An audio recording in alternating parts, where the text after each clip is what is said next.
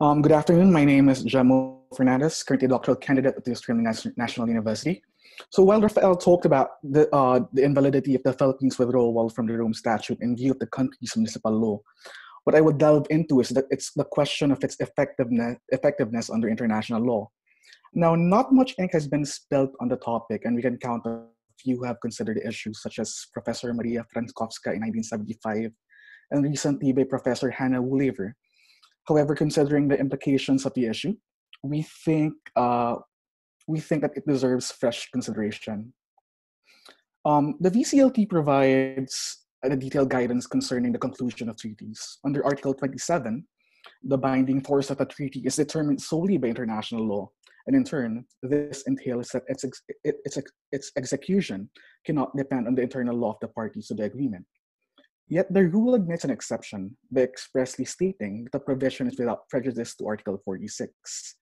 The reference to this article means that a state has the right to invoke the nullity of a treaty due to a manifest breach of a provision of its internal law, of fundamental importance concerning the competence for the conclusion of treaties. The provision strikes a delicate balance between two competing norms. On the one hand, it seeks to secure the security of international agreements, and on the other hand, the respect for internal regulations of the state concerning its treaty-making power, in turn considered to be an expression of a state's sovereignty. To the constitutionalist, a state may not be bound in matters affecting its vital interests by acts for which there is no authority under its own law.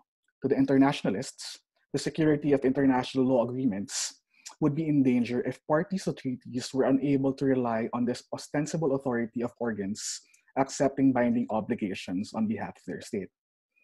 After successive rapporteurs, the issue was finally settled by agreeing on a compromise that protected the security of treaties while recognizing the sovereignty of states, as can be gleaned from the relationship between Articles 27 and 46. However, while the VCLT provides detailed guidance concerning the conclusion of treaties, the same is not true for their denunciation. The Convention provides extensive provisions on the grounds and effects of withdrawals. However, it is silent as to the question of by whom must the act be made. Now, this is unfortunate considering that decisions to denounce treaties, as in the case of joining them, are acts of national sovereignty that must be examined. In this regard, it may be claimed that ample authority exists to say that an invalid withdrawal under municipal law, by reason of lack of competence, makes the withdrawal ineffective under international law, considering the text of the convention and the intentions of the drafters as called from the Travaux Préparatoires. For one, support may be found through the interpretation of the VCLT's provision. Now, Article 2C sets out the definition of full powers, which, calling from the intention of the drafters, should be applied to both Article 7, pertaining to the requirement of production of full powers in the context of conclusion of agreements, and Article 67, concerning the termination of withdrawal from treaties. Notably, full powers under Article 2 refers to instruments for expressing the consent of the state to be bound by a treaty, or for accomplishing any other act with respect to a treaty. As the rule prescribed the conditions under which a person is considered to be with an authority to perform acts in relation to a treaty, the restriction on the authority should apply to acts concerning its termination. Thus, an agent of a state must have full powers to be able to denounce a treaty. The records of the convention similarly evince that the question concerning the competence to denounce treaties was at least considered during its drafting stages.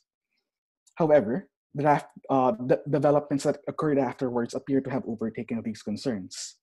Nevertheless, the form of proposals appears to subscribe to the mirror principle. This principle puts forward that the act of withdrawing from a treaty is a derivative act of its conclusion. As it is a product of a process, logically, the manner of denunciation should likewise match the procedure of acceptance of a treaty. Thus, if the convention allows for a narrow exception in reverting to municipal law in cases of competence to conclude a treaty, the same should be applied to competence to denounce the same. However, we believe that there is a higher reason for this. There is evidently a gap, as in most cases in international law, that has to be filled. On the one hand, it can be argued that there is no provision governing the effectiveness of treaty withdrawals done in contravention of municipal law. It is beyond its purview. On the other hand, it can be equally asserted that states no longer operate within a lotus-like presumption where the conduct of states are governed by express constraining rules.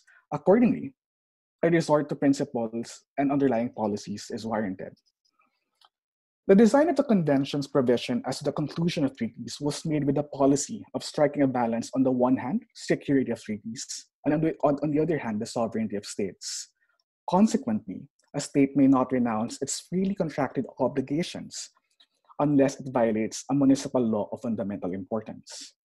None of these principles are upheld by the application of a purely internationalist view in the case of competence to denounce a treaty. Such an interpretation gives an agent of a state an unfettered authority to withdraw the respective state from treaties without considering whether it is in accord with the intent and the interests of the withdrawing state manifested through its internal processes. Thus, there appears to be no justification in policy for providing safeguards to treaty-making power of state organs in the conclusion of treaties, but disregarding the same for the purpose of denunciation. So this is the argument we put forward by looking first in terms of the text of the treaty, the considerations during its drafting, and finally, the policy provision between securing a balance between the security of treaties and the sovereignty of states.